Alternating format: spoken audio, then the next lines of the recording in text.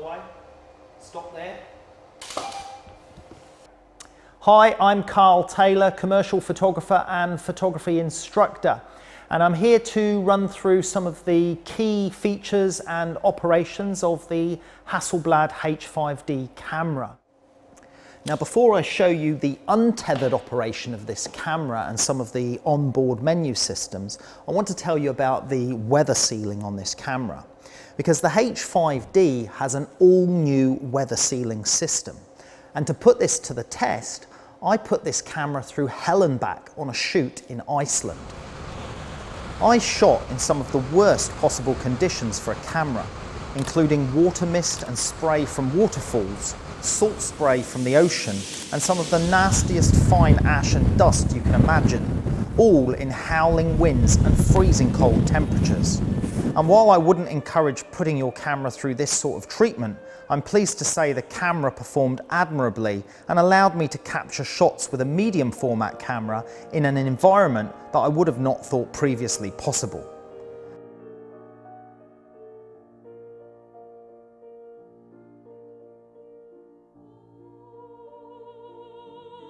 Long exposures and very long exposures with the 2-minute and 8-second default setting meant I didn't even need to switch to B or bulb mode for this type of work.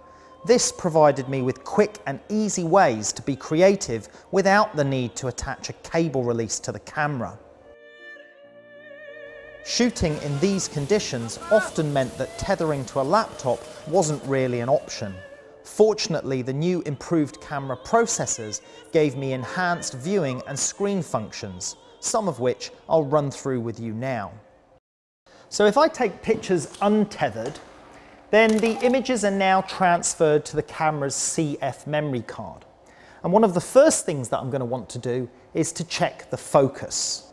By pushing the P2 button, I can activate the focus check, and using my top scroll wheel I can scroll to the right and I can scroll up and down with the back scroll wheel. We can also control the position of the target with this button, left, right, up and down here on the back display screen, but I find it easier with the control wheels. So once I've got my target check position correct, press P2 again, and it zooms in and gives me a very accurate focus check on the image. And then I can bring the image back again just by pressing the menu button and retrieve the full screen image. Now, the other things that I like to check are my histogram information. So if I push the image button again, it brings up basic information about the ISO, the file number, etc.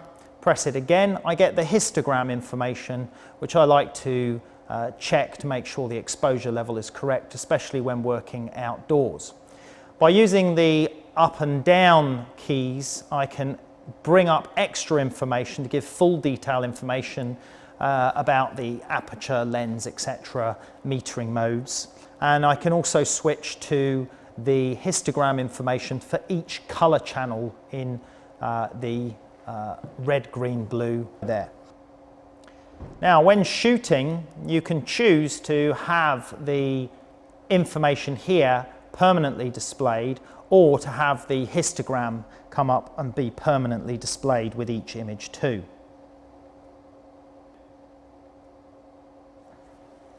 I can also browse all of the captured images by pressing the minus button here and then scrolling through the images as necessary, and then pressing the plus button to zoom back in or zoom in even further, and then navigate around the image to check focus and other portions of the image if I desire.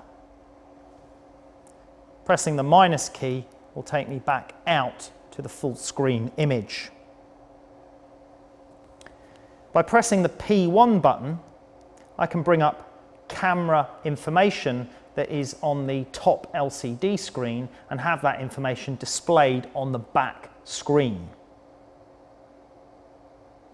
By pressing the main menu button, I can access some of the systems and functions of the camera and change settings as well. So here, using the up and down scroll with the back scroll wheel, I can find the desired setting, and then I can use the top scroll wheel to scroll to the right and scroll down again, go into custom options, for example. And here I'm going to reassign the P1 button to a different function. So we'll change that function, and I can use the true focus button or the AE lock button as the plus and minus buttons here if I prefer, rather than using the ones here. So if I use that, I can choose through the menu and select the spirit level as an example. And then I say enter on that one and exit. And now if I press the P1 button, it is now the spirit level on the camera. The onboard spirit level is driven by the camera's built-in accelerometer, which also provides the capability for Hasselblad's unique true focus option.